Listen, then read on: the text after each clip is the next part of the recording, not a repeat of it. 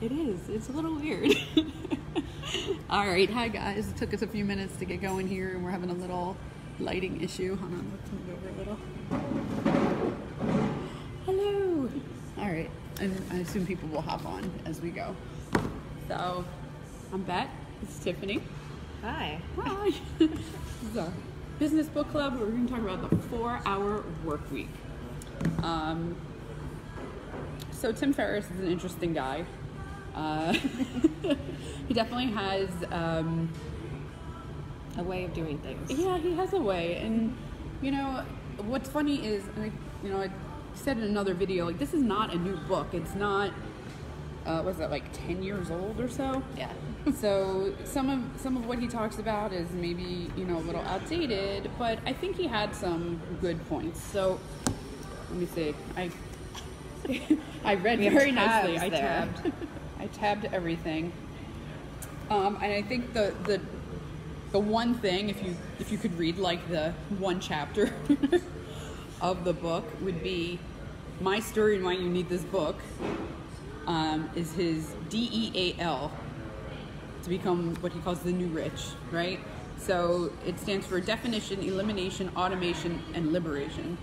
And the whole book is kind of expounding on that concept. And it's a little different if you're an employee trying to make yourself a better job than if you're running your own business. But I think he's got a pretty good system for how to evaluate what you're doing and if it's a good idea. Yeah, being productive.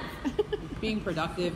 Like, how often do you find yourself just like going through your email and responding to things because that's just what you do? And should you do it? I don't know. I feel like half the time I get an email and I just am like, okay, or received, or I'm like, this is dumb. And you'll get to it later. Yeah. Or I'll get to it later, and later never comes. So that's its own issue. Let me see. D is for definition. So, I thought his views on retirement are super interesting, because if you think about it, he's kind of right. Like, if you're gonna work your whole life and then you're gonna retire, like, I don't know what age do people retire anymore? Like 80? Yeah. No, I like the idea of having trips throughout your life. Yeah.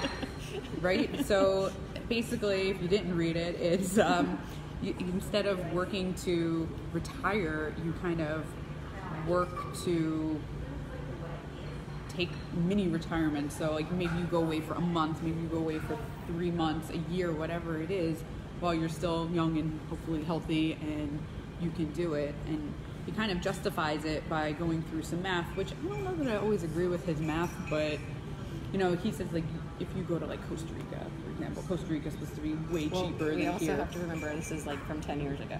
So I think it's still cheaper though. Well, a lot of places are still cheaper. A lot of places are definitely. still cheaper. Especially when their money is worth more than ours. Or less, whatever. Right. So if you live somewhere that's really expensive, if you're paying like $3,000 a month for rent, and if you can get out of that, I think that was the thing that always bugged me, is that he'd be like, oh, well, if you add up your rent and your car and your this and your that. But you have to be able to be flexible. You have to have the flexibility. You don't have a mortgage. If you don't have a mortgage. But you know what? At this point, you could Airbnb your house, if you wanted to So leave. that brings up where I question a lot of it is, he's single, and most of us have children or a spouse or both. So that's the added into that. Yeah. I know he does talk about. He talks about like a family going on a yacht for a couple months. That's I feel like amazing. I maybe wouldn't come back with all of my kids though. I don't know. I think the story is that they got along very well, but I'm not sure that would happen with my family. I think everybody would like. I think he makes some of this up. I think my family would be okay with it for like 3 days. Just being together in a close quarter for like 2 days. I think actually I would be okay with it after 3 days. Forget the kids. They'd probably be like, this is great. I'd be like, get me out of here. So yeah, there's definitely, I think, some challenges to what he suggests. I also am going to say that I don't love some of what he tells you to do, that he kind of pushes the boundary of what is, I don't don't think anything he says is like, do this, it's illegal. I think it's kind of dishonest, maybe a little unethical. Some of his discussions, like when he's like, oh, here's how to propose, you know, getting a more flexible schedule if you're an employee. Well, take 2 days off, call in sick, work really hard. When you come back, don't work so hard, and then be like, hey boss, I work so much better from home. Can't you see the difference in my productivity? I was like, So yeah, some of his things about corporate are interesting because I worked in corporate for a while, and yes, meetings were a big waste of time. Yeah, but nothing happened if you weren't at the meeting. So, right. I don't know. I think everybody has to take it in their own way and figure out how they can use it. The one, I don't know what chapter it was, but the one thing that he did talk about on being productive, and the one example of the guy where basically he just asked himself all day long, is this being productive? Is what I'm doing right now being productive? And I was like, that's interesting. So I did it for one day, and yeah, it was very productive. I think it's hard to keep that up though. Like you can do it for a short burst, but if you don't systematically change. Well, and he said he put reminders in his phone, and so I didn't do that. I just the next day after because I listened to the Audible, and I was like, okay, am I being productive? So it was just in my head. Probably making a reminder would be, a good thing to do. Yeah, probably. But I feel I have been more productive overall since that part of the book. I think he had a lot of insight about distraction. Because we were talking about this before the video. Yes. Like how often are you in email? Like I know, I'm at a red light. Let me scroll through that's not productive. What am I going to do? I'm going to see a message, read it for 2 seconds, and then be like, oh my God, I have to deal with it. Well, you should not be checking your emails while you're driving. At a red light. I said at a red light. Not at a red light either. Not driving, not doing one of those, Florida, or one of these. It's even better. No one can tell I'm reading my phone down here. No phone use while you're driving. No phone. We are not advocating driving. No, I do have already strict policies on my email, but I do check it often. Oh, so, hey, we have another book club person. Hey, Alex, if you want to get on the video, you have to be like behind us because we don't have. Great, you can wave. Hi. I would say we're talking about distractions, about how Tim Ferriss talks about like email, reading the news, social media as a distraction, and he talks about like you need to kind of look at what you're doing and consciously say, am I just using this as a distraction instead of a method of actually getting something done? I was never as extreme as him, where with the weekly, monthly, but one of the most useful things I took out of the first time I read through this book was I switched to check email at the office 3 times a day. And one of the things I recently started doing, I don't check email in the morning. I don't check my work email until after lunch. That is aspirational for me. I'm trying really hard because it's like wake up, phone, email. Like no, but it's not helpful. It doesn't help anything. Nothing good happens. If something is an emergency, someone will text me. You will find me. If you have a real emergency, and I had someone I worked for once said there are no accounting emergencies, which is not 100% true, but it's like 98% true. If you work for the federal government, you're shutting a bank down on Friday. Right. Accounting emergency. Right. If you do tax returns, not an accounting And emergency. I've had people say it to me. They're like, well, what if I can't get a hold of you and I have an emergency? And I'm like, well, what is this emergency that you think you're going to have? They're like, well, what if I get a letter from the IRS? And I'm like, well, first off, you got at least like 30 days to respond. So you have a month. You will find me. Even if I take a month off, you will come and find me somewhere. But I will add to that, anybody else's emergency is not exactly your emergency. But also your bad planning is. Yes. Someone else's lack of planning can definitely be an emergency for you. But it's still not really your emergency. It just depends. It's not your fault. It is your problem. Maybe. Yes, depending. That could be true. But I liked his, like I couldn't tell you the last time I went to a news website. Like first off, I feel like they're all spammed out. I'm not talking about their content. I'm not saying they do have someone is fake news or whatever. It's literally loading the page, and you see like the person with like sticking something Some in their nasty eye. picture, And, yeah. there's some weird picture. Yeah. I'm like, what the hell? I thought I was like reading the news, like international politics, and instead it's, But you can read how what to reduce Twitter's saying cellulite. and read the social media beats coverage, where they will take tweets and Instagram photos related to a news article, and I will get the opinions. So instead of an analysis opinion that used to like quote PhDs and government officials, they now quote some guy who's got a Twitter handle. Florida man says, your Florida man opinion on Florida man psychedelic drugs and monetary fiscal policies. Oh, hey, Marcy. Thank you for joining us. Okay, so yeah, I think his distraction thing is real. We are just distracted all the time. And once I read that and I started paying attention, I realized that I was like, oh, Facebook, scrolling, not even liking or comment, just scroll. And I'm like, this is ridiculous. And I also started to realize how many freaking advertisements I see. I turned off notifications on my phone for both Facebook and Instagram. Oh, I have like no notifications I have no anymore notifications. for Like, I can so go many into Instagram and things. enjoy the attention for 5 minutes, but as a known, I'm wasting time, not pretending I'm doing something. Yeah, it's true. So I just want to say that I actually accidentally took a mini retirement last summer. It wasn't for our work week planned, but I was so burnt out after tax season that I was like, I can't work So anymore. you just took the accountant month off, is it? Well, okay, so first I took a week and I went to Boy Scout camp with my son and his troop, and I got Scoutmaster Well, that trained. wasn't really vacation, though. But it was because there was one room that had Wi-Fi, and I had like no cell signal, and it was like in the woods up by Orlando. So I kind of was like, I warned everyone who had projects in process. I'm like, I am leaving. You will not be able to reach me. Nothing. And you know what happened? No one bothered you. They couldn't. Yeah. Well, first off, they couldn't. And guess what else? There was no emergencies the week I was gone. Sure. And then we planned a road trip, and we went up to New Jersey. And I told people, I'm like, I am traveling. Like, I'm still available, but it's going to be intermittent. I don't know what kind of Wi-Fi or cell phone. And I wanted to enjoy it. Like, it was a family road trip. And then I was in New Jersey for a while. But the beauty of, even 10 years later, past when this was written, is it's so much easier to do these things on the road than it was even 10 years ago. I mean, my practice is totally cloud-based. The thing to remember that's a big difference between this and 10 years ago is the device, the elite device then was the BlackBerry. Yeah. No, but Big difference. the iPhone is 10 and a half years old. That's true. It's a yes, different the world. iPhone didn't have apps when this book was written. So we all had keyboards and email, but email was still text-based, and it wasn't, you didn't have, and your BlackBerry used to throw all your notifications into one pile.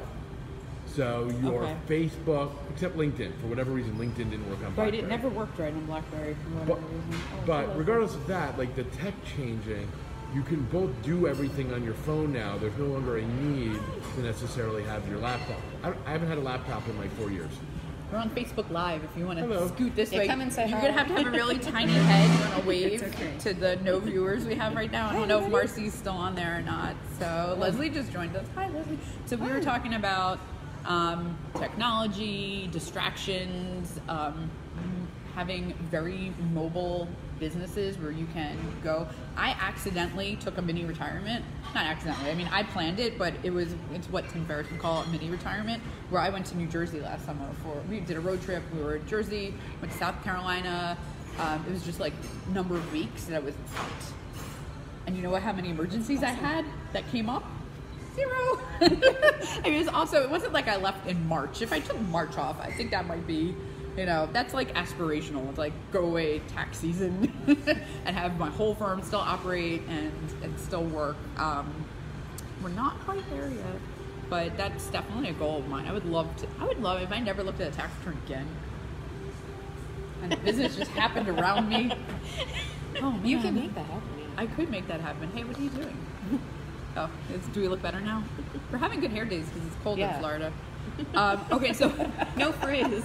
No frizz. so another thing that I really like, you can try to squeeze in. It doesn't we're all matter. time. I'm fine.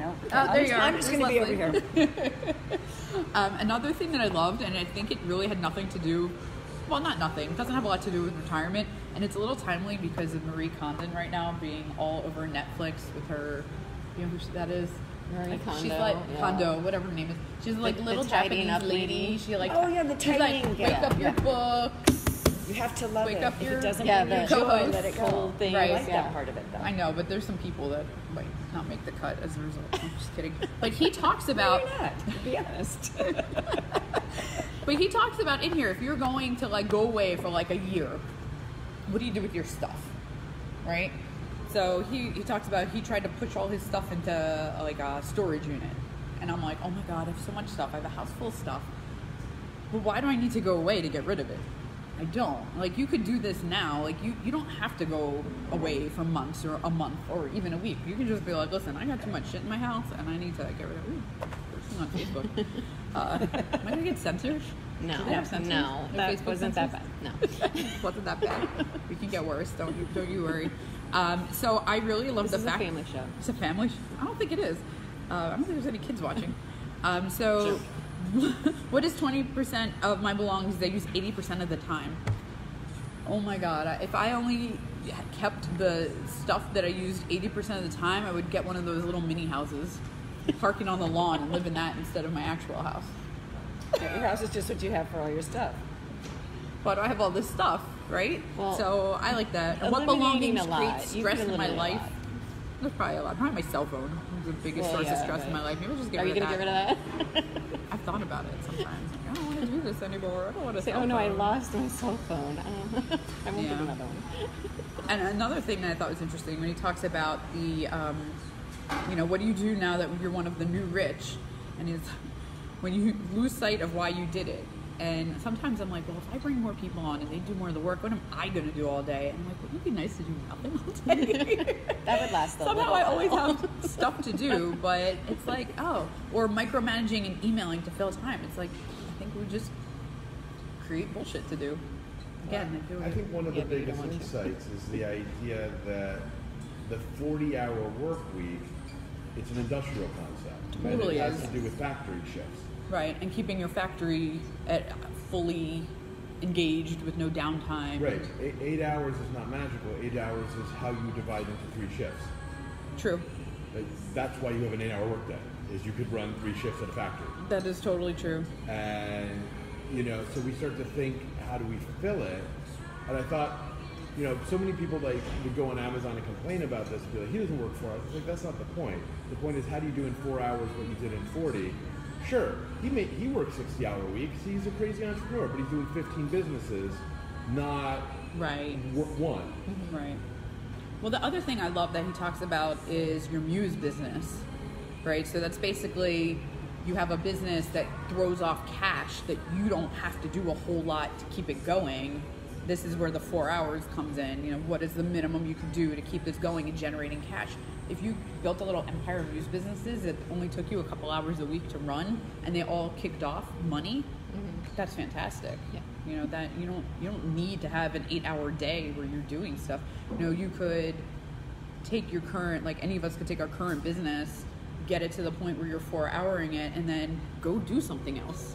It doesn't have to be travel the world. Like, I don't personally have a burning desire to travel the world for a year, but maybe I wanted to do something else, and whatever that something else is, I don't know, maybe I want to go write a book now. Well, my muse business is paying for my life. Yeah. It's keeping everything else going. Well, now I have all this free time. I could go write a book or I don't know, whatever it is. So, Yeah. I like that idea, so you can have time to free up what you're inspired to do as opposed to what you need to do to survive need to do. and pay the bills. Yeah, that's what I like about his whole concept. Yeah. And, I agree. and outsourcing, getting other people to do the stuff that you hate. Yes. Oh, isn't that the best? Yeah. So he talks about like using international outsourcers. I've done that in the past. I do it still now. I think it came from maybe his blog or something. Get Friday. I used to use them long ago. Was that from It's in here? the book. It's in here. And it was a great service when I used it. My problem was because I had like a really low-end small package with them because I didn't need that many hours. This was a number of years, maybe 5 years ago. I had a fantastic guy who was my assistant, and then he got promoted. And because he was so good, I was like, oh my God, this guy's amazing. Like he would write web pages for me, like write copy and do stuff on LinkedIn for me. I'm like, this is great. And then he got promoted, and the new person, I was like, oh, like you're not that right, old then guy. you need a LinkedIn person, an email person, a content person, as opposed to all in one. Right. This guy was like a jack of all trades, and he was pretty good. I've always been a little apprehensive of the non-American, non-native English speakers doing the customer service aspect, and I think it's because of the nature of my CPA business. Like, people ask specifically, like, do I work with you, or are you pawning me off on your staff? So people are not expecting to get a email in broken English requesting tax documents from my office. Right. So some of those things are a little hard to manage, but I use a service called Fancy Hands. I am planning Alex's 40th birthday party. I'm like, I don't have time nor the desire to call and get vendors. I'm like, here, request, find me this, find me that. And these people, it's their job. They go and they search and they make the phone calls. I'm like, okay, ask them this, ask them that. It's still like a little bit of hand-holding, but I don't have to get on the phone. I don't have to like find that time to sit there and do it. So there are ways around that. And we were talking before about hating to talk on the phone. I don't know how you guys feel about the phone. I hate. If you call me and I don't have you in my phone, I'm 99 times out of 100 not going to answer, because it's always, wait, don't hang up. We have important health insurance information for your retirement plan. And I'm like, It's a great way to start your automated wait, call. don't hang up. Wait, it's like click. That means the first thing you're going to do is hang up. The contrarians in us all. But I'll have people leave me voicemail, especially if they're like totally inbound, like I don't know who they are, no clue, and they leave me a message, and I will take that message when my voicemail system sends it to my email with the recording, forward it to Fancy Hands, and I say, hey, use this link to my scheduler, call this guy back, get him on my calendar with a scheduled call where I know what he wants to talk about, and it's not catching me in the middle of 10 things and, I want to ask you an inane question about something that you don't know anything about. Okay, great. Because I don't know, it's hard to answer out of nowhere questions as a CPA, because you never know all the information, and it's really disruptive, like super disruptive, because it's never a fast call. Even when clients book a 10-minute call with me, I'm like, listen, I gotta go. This is 15 minutes already, and so that's hard. But having them be able to call, and it's an American, and they hopefully speak good English, it's been super helpful, because it keeps me from having to do it too, because I never want to call them back. This way it happens when I'm doing other stuff. Just take a second. Can I just ask you now? Right. And you're like, well, no. No, right. It's like, no, we have to go through the effort of setting up another call. So I feel like that's almost like having a planning meeting for meetings. It's like the meetings for meeting's sake. So I have a question for you on that same topic. How do you feel about, I've read all about that you only answer email at a certain time, and everybody knows it. You only are available on the phone at certain times. Because I know I read that it takes 15 minutes once you're in a task. Oh yeah, and then you get that phone call, gears. and then to have to change gears to the phone call, and then change back to your task. It's 15 minutes on each side to actually get back into full operational mode. But I would say, as I'm getting older, I'm finding that 15 minutes becomes like 2-3 hours. It's harder and harder to do that, but I think that's very true. I actually, like, the one thing I implemented from this book was I put up an autoresponder that I'm only checking my email at noon and at, I think I said 4:30, because really at 4 o'clock I'm driving carpool. But just so people get that autoresponder, because the thing I hate is someone sends you an email and you don't respond to it that day, right away, whatever. And then the next day you get another, did you get my message? Oh my God, like it's not an instantaneous response. You sent me an email about something dumb and I haven't had a chance to respond to your dumb email. And now you're harassing me about not responding to your dumb email. But for me, I start to get like anxious about it. And then I'm like, okay, now I have to stop everything I'm doing and respond to you because you're being a squeaky wheel. And I'm like, that's bad behavior and I don't want to encourage it. So I actually put up, I'm starting this process to batch the email. It's the other thing I do when I'm not driving, not at red lights, not at a red light, not in my car, not in the carpool line, and going through my emails, I see something and I'm like, oh, I have to respond to this. I can't do it right now. Well, now I'm going to go back and check my email later. Oh yeah, I remember I saw this after respond. Oh, I don't have time right now. And I do that over and over, and it rattles around in my brain. I route all of my calls now, and if I miss a call, I have my office voicemail. It now emails me, and I hate listening to voicemail. So I don't. So it doesn't the worst email. thing. Hold on, mine doesn't Can you email call me. me back? No. Mine doesn't email me. Mine emails my assistant, Oh, that's even who better. is responsible for getting it, transcribing it, and figuring out what task needs to get done. Everything routes. You have requests of myself or my team. People are like, oh, we're sending it to you to prioritize. I said, no, you have to send it over. We have a ticket system now. All requests go in. Certain people, we create the ticket for them when the email comes in. But everything gets a ticket set up and a contact email, so they get that response. And that way you have some organization and tracking of it. Yeah. So you need to know that you have to deal with it when you're ready to deal with it. They need to know you got it, because they don't realize they're agitating you. Right. They just are really concerned that they got spam blocked. When I sent you 3 attachments and say, hey, take a look at this. With no subject line. Right, let's not pretend that there weren't 8,000 rounds of spam emails that looked like that, or that you've missed a business email. And Totally. It happens. It definitely happens. I find the battle of the inbox is one of the hardest things. I keep setting up filters, like stuff that I don't want to get off the mailing list for, but I can't have it in my inbox, and like getting it out of there. I'm like, archive in Gmail.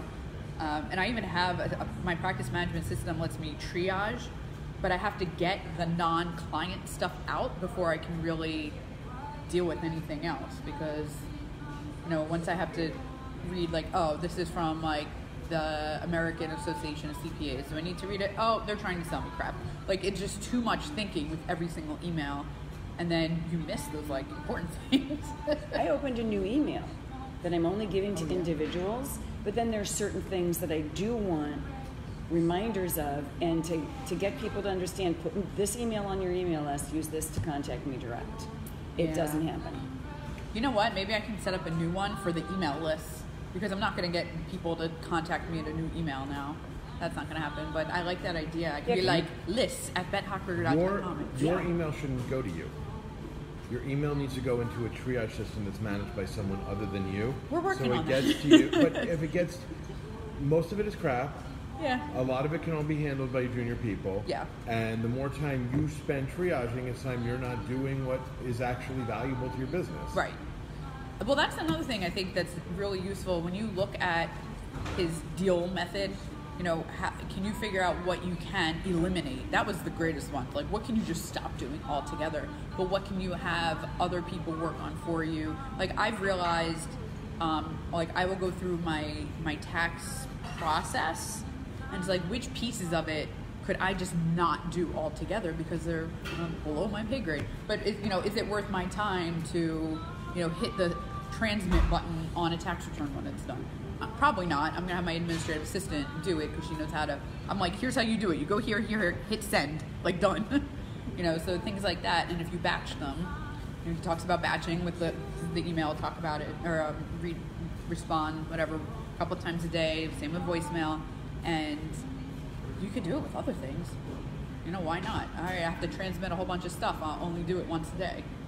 If your clients are not signing their tax return until April 15th at 10 p.m., well, that might be their problem. Well, then you have to send it due, because... Or your last batch is at 11:45 or whatever time it is. It doesn't, there is no reason if they send it after hours, even if you're going to handle it. Yeah. There's still no reason you're checking your email every half an hour. Right. Either they're going to sign it or they're not. Right. You're not taking questions at this point. Either they're authorized or not. So it's your choice to check email because it feels productive. Right, and it's not. And he talks about that. Are you doing work for work's sake, just to keep yourself you're just busy? wasting time to Right. pretend you're working and you're not. I'm just being. Our board now is I'm going to sit and scroll on my phone. So the email is the same thing. Email is just as much as Facebook and Instagram are just sitting there and wasting your time. Yeah, Because you're there's a lot of doing that. something, but you're not really doing anything. And I think the other thing is what you said earlier, because it's rattling in your head and you're thinking about it. It's like, you know what? I can only stop thinking about this when I get it done, when I just handle it and get it off my plate.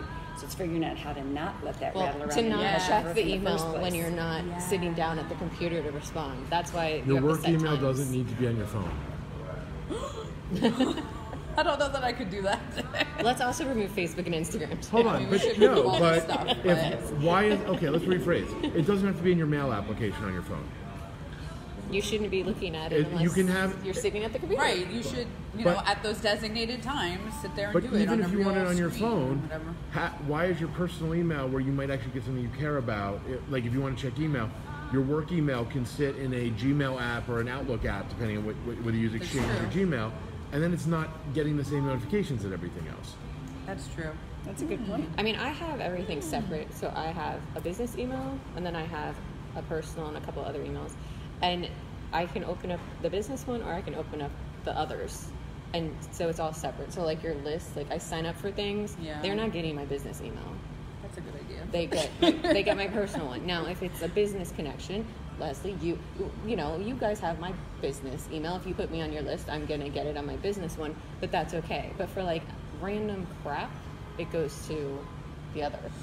So, Yeah. but I also don't, like you said earlier, I don't check emails at all in the morning now. I have set gotta do that. times. Like 11 a.m. is the first time. I do like his.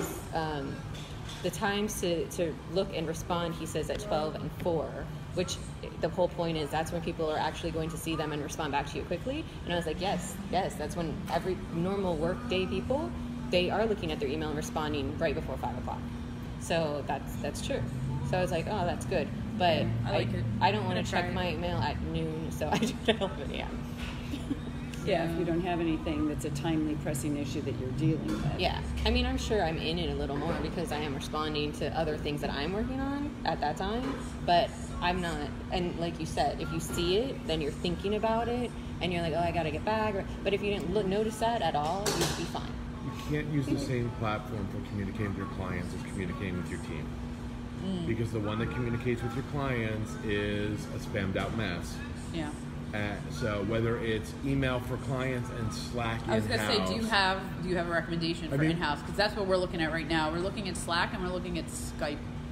I hate Skype. Skype's kind of annoying. So I use Salesforce Chatter Slack a little bit. because that ties in with the CRM. Right. But be a Salesforce shop. But if you're not, you know, Everybody uses Slack. Slack Yeah. is fine. All right. Yeah, and Slack will tie in with your CRM, and you can, it is hooking for HubSpot and Salesforce and Insightly and everyone's needed to a code to attach it to a client. But that way your email becomes in and out. Like one of the things we started to do for a graphic design department, like everything was getting cluttered. It's like, what's on Dropbox? What's on this? We're like, really simple. The file storage on Salesforce is where the final document goes. We have network attached storage, so you're working on a new 30-second and 15-second cuts of your video spot, and you have 3 hours of footage you're going through. That's fine. That lives locally on our storage. When you are done and you have your 2 spots, you make the 15, the 30, you put it in the official archive, and from there, that's what everyone goes to. But your internal workspace is your workspace, but it's the same thing with your work in progress, your communications with your team. Yes, if something comes in for an email that needs to go to a client, you have to forward it over. But then your internal, forward it to them and say, hey, check email from so-and-so in your internal communication. Right, And you right. get it. Email's great for getting files around. It's terrible for actually communicating. It is. It is. The world has changed since Unix timeshares, and email was really high tech in like 91. Like it's antiquated technology, and it doesn't work the way we work now. And for a lot of, I know my personal email is just like a freaking dumpster fire at this point. I have like I don't even 5,000. look at it every day. If there's something I want to know if I got something from somebody, I search for that.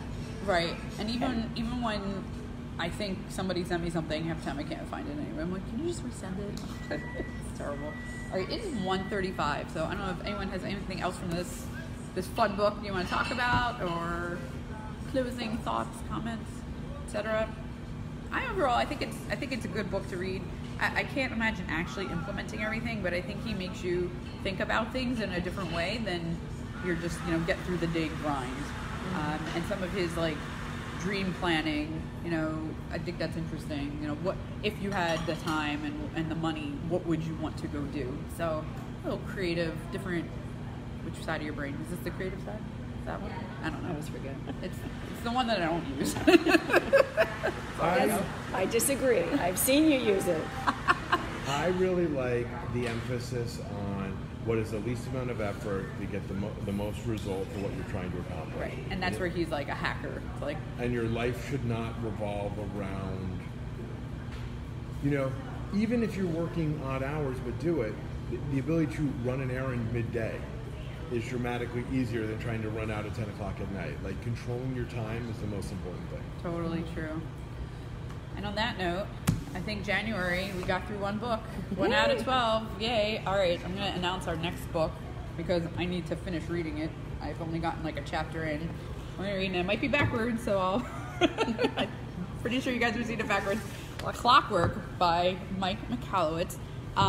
I think you're going to find there's probably some similarities between this and 4 Hour Workweek because we're going to talk about how to design your business to run itself. And then once it's running yourself, you only need to spend 4 hours a week. And this is, I'm in desperate need of this right now because I'm bringing in people and trying to figure out like, well, how do I get myself out of a lot of these busy work for work's sake and just hand it off to my capable team instead of me doing it. And Mike Michalowicz, if you've heard me mention him before, it's because he's also the author of Profit First. That's why I know. That's why you know the name, because Okay. you hear me talk about Profit First all the time. And this is his latest book. And the goal here is to take a mini retirement. They want you to go away for 4 weeks, have your business still run without you there. So you get more time, and it's a slightly smaller book. So if you didn't quite make it through The 4 pages Hour are Work bigger. Week, there's big font. No, I'm just kidding. It's actually, it's a little bit bigger, but I think we'll be okay. Look, there's big margins. There's a lot of white space. The concepts are very similar. I've read both of the. Clockwork is much more, speaks like a normal business person and Not a hacker. not a hacker, bro. Bro gym rat. business. Well, this is also written in 2007. Right, it's a little old Yeah. at this point. And he is an internet marketer, so it's probably a He lot is. of that. But now that technology has advanced so much, everybody can Yeah. incorporate a lot of that in their regular I mean, I think businesses. one of the funny things was he talks about using the virtual assistant to schedule meetings. I'm like, but now there's so many programs out there that do it for you. You don't even need to pay the virtual assistant. You can just be like, I want to know why my scheduler can't talk to someone else's scheduler at this point. I'm assuming we'll get there. It's like but- my people talk to your people, my bot talks to your bot. Yeah, exactly. Our bots should be able to merge Work this out. calendars and figure it out. So everyone get to reading or listening or whatever. Clockwork, backwards, hold upside down. Does that help? No, it doesn't help. Hold your phone up to your Hold the phone to the mirror so mirror. you can read it. All right, guys. So we will see you next month. Hopefully, maybe we'll do a different way to get more people. Not just 2 heads. We'll get all 4 heads in there. And if anybody else would like to co-host, share out the event to their lists or their business or their Facebook or whatever, let me know. I don't know if I made Tiffany if you were on all of them or just this one, because I don't really know how the Facebook thing I'd works. have to look at it. I know I'm a I co-host. think you Leslie, said you if were you want- going to all of them. If you want to be a co-host or whatever, let me know. If anyone out there wants to be, let me know. I don't think anyone's even watching right now, so it's okay. They will. They will. They will come. No, we had people on. Yeah, I hope everyone's reading. All right, thanks guys. Bye. Coming in for the finish. Try.